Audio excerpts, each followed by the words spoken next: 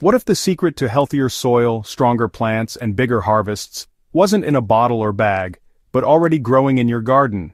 At Dirt Decoded, we love exposing hidden truths beneath the surface. And, one of the most overlooked is this. Certain plants feed the soil better than fertilizer ever could. They capture nutrients, improve structure, and fuel the underground ecosystem with zero synthetic inputs. These plants are fertilizer, living, breathing systems that work with the soil instead of against it. Take clover, for example. You've probably seen it in lawns or growing wild, but clover is a nitrogen-fixing powerhouse. Through its root system, it partners with bacteria that pull nitrogen straight from the air and store it in the soil. Every time you cut it back, nitrogen is released and made available to surrounding plants. It's nature's version of a slow-release fertilizer that costs nothing. Then there's Comfrey, with its deep taproots that mine minerals from below. It brings up potassium, phosphorus, and calcium, storing them in its massive leaves.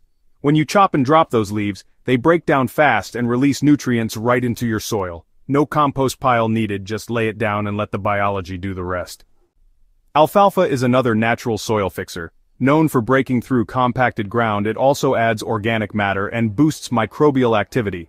Whether grown as a short-term cover crop or harvested for mulch, it makes the soil more alive and more capable of feeding plants on its own.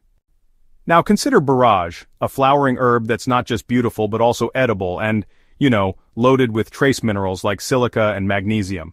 Barrage improves pollination while subtly enriching the soil as it decomposes. Plus, it's a real bee magnet and self-seeds easily, coming back year after year in the right conditions.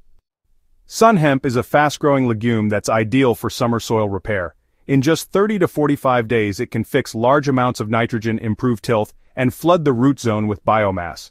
Chop it down before flowering, and you've got a natural green manure crop that supercharges tired beds. For cooler weather, hairy vetch is your go-to. It grows low, protects soil from erosion, and fixes nitrogen all winter long.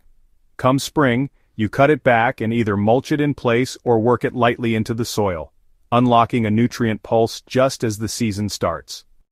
Finally, nasturtium brings color pest control and organic matter. Its sprawling habit shades and protects the soil, and when pruned or composted in place, it feeds the topsoil while luring aphids away from your crops. These plants prove you don't need synthetic fertilizers to grow rich living soil. You just need to decode the right plant partnerships. Want more soil-smart secrets like this? Share this video and make sure you subscribe to Dirt Decoded, where we dig deep so your soil can thrive.